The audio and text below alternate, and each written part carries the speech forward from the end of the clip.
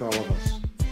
It was the first tragedy for our extended family. We had deaths of elder, members of the family before, but we had never had anything like this happen. Welcome to Waking Up with Rabbi Josh, a podcast built around conversations with people in our community who have found enlightenment in their life. While these events may not seem life-changing, the conversation will reveal how these moments shaped the way my guests see the world.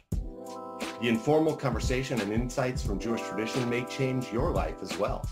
And if not, it's just 18 minutes with me. So, l'chaim, to life. Today, we welcome Mitch Mondry, the president of MGroup, a real estate investment firm here in Birmingham, Michigan. It is an amazing thing to spend this time with you, Mitch. Welcome to the show. Thank you, Josh. I'm glad to be here. I am excited to have you join me to talk about moments in your life. I've had the opportunity to know you as a father of incredible members of our youth group community and Temple Israel, as a husband, as a son, a friend. I know you as a businessman with lots of success in our community, but I know you have a story to share today that really changed the way you see the world. So I'm excited to hear what you can offer. Happy to share it with you. So you asked what was maybe a moment of enlightenment in my life, and it's one that I can never forget. On October 16th, 2003, to be specific, because that was the day that my sister-in-law, Leah Mondry, was killed in a tragic car crash in Arizona. She was with her family, my brother Andy, and her three young children that were 7, 4, and 1 at the time. She was also traveling with her mother and father because they were taking a family vacation to go to Arizona. And her mother was driving the car. Leah was in the passenger seat. Her mother lost control of the car. The car rolled. Leah was thrown from the car and killed on impact. At the time, she was 39 years old, and my brother Andy was 38 years old. So that was an experience and a moment that changed the lives of all the members of our families, of all our brothers, my parents, and my family. First of all, let me just say I'm sorry, although I've known the story for many years, hearing it again today reminds me just how tragically sad moments like this are for you and your family and for others who've experienced that. We all deal with death and dying often in lives, and we see death around us, but this must have been even more challenging for you because of how sudden it was and how big a tragedy this was. What did that feel like to you?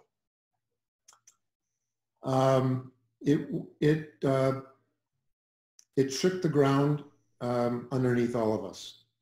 It was the first tragedy for our extended family. We had deaths of elder, members of the family before, but we had never had anything like this happen. And me and my brothers and my parents, have always been very close. And so this was one of those things that was truly devastating. I mean, really hard to even fathom, hard to accept. And it caused all of our family to come together even stronger, even tighter than we had been in the past. And I'm assuming that the impact of that event, even many years ago, still has an effect in the way you live your life today. So my question for you is, how did that moment change you for the short term and for the long term?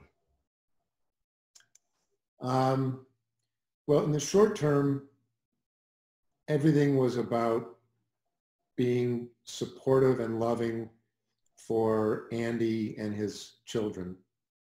And so in the short term, we kind of let everything else go. And we spent, as much time as we could just supporting them through this, through the grieving period, and then through the living period that, takes place afterwards, and trying to help them readjust to living without their, mother and wife. But in the long term, it definitely had an impact on me, because while I've always tried to live in the present and be very conscious and aware and grateful of everything, that sort of made me triple down, if you will. I changed how I think about a lot of things. I became much more forgiving of other people. I used to be a very type A personality, and I was demanding on myself and demanding on others around me, and that changed. I became less demanding and more forgiving of people, especially people that I love and care about. It's interesting. You talk about forgiveness, and Judaism definitely teaches us that a reaction to death is to really be there for the living, for the people who are around us, as I think you said, both short-term and long-term, you were able to do. But I'm also hearing you, I think, talk about less judgment of other people, right? That we tend to look around our world and say, why aren't people behaving in a particular way? Why aren't people doing what I need them to do? Do you find yourself less judgmental because of the incident? Absolutely. Absolutely. That's one of the big changes that came from this is I became less judgmental of myself, less demanding and less judgmental of myself, and when I didn't follow through or, come through with success on something, but even more so, less judgmental of other people. I was, as a father and a husband, I was always expecting a lot out of my children and wanted the best for my children and my wife. And this changed that, and I kind of let go a lot of that. And I decided that wasn't the right way to live, and it wasn't important. That was what was more important to me after this tragedy was just being with people, enjoying them, loving them. And, if things didn't always go the way I wanted or expected, that was fine. So for me, I had the opportunity in this podcast to interview people who have all sorts of stories from all walks of life, from all areas of our community. And one of the questions that I keep hearing as I talk to people about their stories is this idea of whether or not that waking up moment came immediately after the event or as a wave over time. I'm interested in hearing from you. Has that process been something that just happened, or is it something that you are working on even now? It did not happen immediately. It was a wave that started at some point after the tragedy, when I kind of reassessed everything. I re-examined everything in my life, and one of the things was to start being, less judgmental, less demanding myself and others. So it happened over time. It's still something I think about, sort of on a regular basis. But that's when it started. And it was because, as I said, even though I've always been very grateful about everything I have in life and my life, this made me become more so. I became much more grateful for all the wonderful things and people in my life, and decided that I needed to enjoy that much more, because as we all know, we never know when the last day is going to come. And so I decided that every single day I want to be there and caring and loving and enjoy every day, and not get so hung up on a lot of the things I used to think and care about, like the future. I used to spend a lot of time planning and caring, strategizing for the future. And while I still try to, I do less of that, and I'm much more about what's happening today, right here in front of me. It's interesting you say that, because I'm spending some time right now working on my own personal journey, and part of that is reading and studying about this idea of positive psychology, the art of being happy. And there's some of the research that's out there talks exactly about that, about we human beings are the only people who think about the future. So if we can get rid of that anxiety about the future and come into this here and now, it really does make a difference. But you actually right this minute have that in front of you in a way that I'm going to share with our viewers and our listeners. You just became a grandfather. So you have an opportunity to teach this from the very first moment of a new baby's life. How has that birth, the moment you became a grandfather, watching your kids experience that, added to this journey that you're on? Well, it's pretty amazing. It's the first grandchild we've had. Jesse Mondry Blank was born just 6 weeks ago. And it's interesting because he was born during this time of the pandemic and the quarantine. So in a way, it's been fortunate, because we've been spending time with him every single day. And it's been incredibly fun and loving to watch our daughter and our son-in-law, Adam, become parents. They're learning from scratch how to become parents, and we get to be a part of that and watch it and just enjoy it. So it's literally enjoying every single minute that we're with him. This morning he's here in our home right now in Charlevoix, and I went and picked him up at 7 a.m. and took him out of his crib and brought him downstairs and just sat with him for 45 minutes while he looked up at the sky and went to sleep. Yeah, the absence of extra noise in the world in this pandemic does open up the opportunity to really focus on the here and now of every moment. So I'm interested, as you talked about being a grandparent and watching your child become a grandfather, or you're watching your child become a parent, which is better, being a grandpa or being a dad? Well, the cliche is that it's better being a grandparent, and that's the only reason that we had children in the first place, right? Right. I don't know if that's true. I'm saying I'm getting equal joy out of being with and loving Jesse, and being with and loving Lauren and Adam as they are raising Jesse. I mean, I love just sitting and watching them feed him or talk to him or put him, rock him to sleep. So I really am getting a lot of fun out of both being a parent of a new parent and being a grandparent myself. That was a perfectly politically correct answer.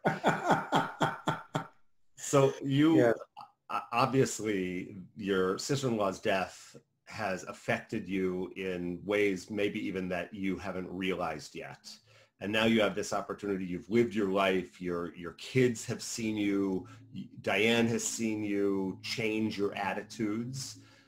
Is that enough to really make it real for your kids and your next generation? Is you modeling that behavior, that attitude enough, or are you now doing? Are you explicitly trying to teach that to Lauren and Adam and to Jesse as he comes into the world? I'm doing a lot less teaching than I used to, and a lot more just being and modeling. One of the things that I used to do too much was teach my children when they were younger. I was obsessed with teaching them everything I could possibly teach them, and I tried to model it, but I did a lot more talking back then. And now I do a lot less of trying to teach and just be how I want to be. And hopefully they will see that and they will model that if it fits for them and if it resonates with them. So if I was 20 years ago, I'd probably be trying to teach a lot more than I am today. So it sounds like you're doing a lot of listening, watching, experiencing life, as opposed to trying to put your will out there onto other people. And by maybe modeling instead of being that teacher, you actually are a better instructor of life. I don't know if I'm a better instructor, but I feel a lot better. I feel a lot better not trying to impose my will on other people. I feel a lot better not judging people. A lot of the things that I used to pay attention to and care about and try and make right, I don't even care anymore. I just let them happen as they happen. I let disappointments, sort of roll off my back. Whereas before I would focus on the disappointment and try and fix it, or try and change it for the future. I do a lot less of that now. And because of it, I'm probably a lot easier to be around. My wife and kids probably wouldn't necessarily agree with that, but I think I'm a lot easier to be around now than I was, 20 years ago. Yeah, I really appreciate you saying that, because I think that as we evolve through these waking up moments, we really do become different kinds of people. And quite frankly, I think we are the people we need to be in the moment. And this sounds like, to me, this is the person you want to be now and need to be for the sake of the next generation. Right. That's how I feel. I feel like this is just a better way to live, a better way to be as a father, as a husband, as a friend, as an employer, all of it. I try and have that in all areas of my life now. And it just, like I said, it feels right. It feels good. So bringing it full circle, this tragic moment when your sister-in-law died with family members and you were there to support them, it has not only changed the way you see the world, but the way you experience the world and live in this world. And for me, that is the gift that you have shared with all of us today. So one of the things that I like to do as we end these conversations is ask you something completely off topic, just to have a little fun here. I didn't prepare you for this, but please share with all of us what you are reading right now. What are you reading today? What book, article has made a difference for you right now? I'm reading a fascinating book by Bill Bryson called The Body. It is a deep dive into how the human body works and the miracles of human body and life, and how he takes everything by your systems, your respiratory system, your skeletal system, the brain, etc. And he gives incredible amount of history on how we discover things about the body and how the body works and what an absolute miracle it is. And I'm so fascinated by this. I've already sent this to 3 friends because I want them to be able to enjoy it as much as I am. See, I knew I liked you. Bill Bryson's A Brief History of Nearly Everything is one of my favorite go-to books of my entire lifetime. This is now on my reading list, The Body by Bill Bryson. You will love it. It's as good as A Short History of Everything. Well, I am so grateful for you today as my friend, as my teacher, as an important person in my life. So thank you. Thank you for being willing to share your story, the story about your family, and maybe a little insight that will wake all of us up to life. I appreciate Mitch Mondry being on the show today, and I'm excited for all of you to continue listening. Join us in future episodes of Waking Up to Life, 18 Minutes with Rabbi Josh.